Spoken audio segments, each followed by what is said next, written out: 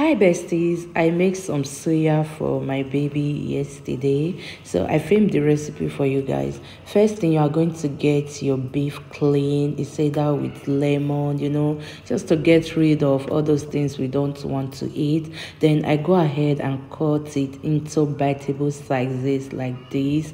I transfer it into a clay bowl. Then right here I have some soya spices, some garlic powder, just add a little bit of that, some curry for that aroma taste, add some chili flakes, some paprika powder, and I go ahead and add some chicken seasoning. Precisely, I add a little bit of salt. At this point I gave everything a really good stir so that everything can incorporate. If you have time to marinate, you can go ahead and let it stay for a while.